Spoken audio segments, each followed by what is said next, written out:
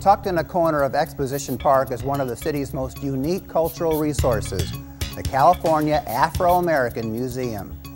Inside are some 30,000 square feet of art galleries, cultural and historic artifacts, and an extensive research library. From now through April 21st, the California Afro-American Museum is featuring the work of acclaimed muralist, painter, sculptor, and inspirational teacher, John Biggers. For the last 50 years, Biggers' work has exquisitely detailed the rich African heritage and the African-American experience.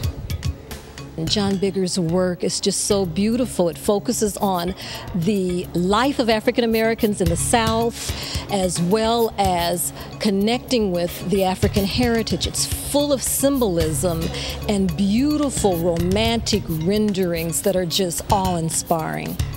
Its main goal is to preserve and to educate Americans of all ethnic groups about the Afro-American historical experience.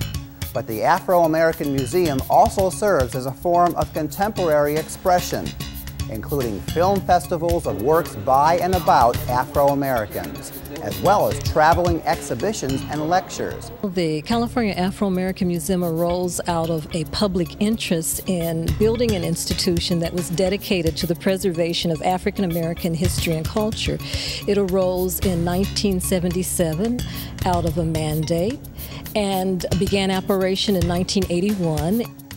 Our permanent collection is a little eclectic. It has everything from African statuary pieces to prints to early 19th century paintings to contemporary art. The California Afro-American Museum is open Tuesday through Sunday and is free to the public.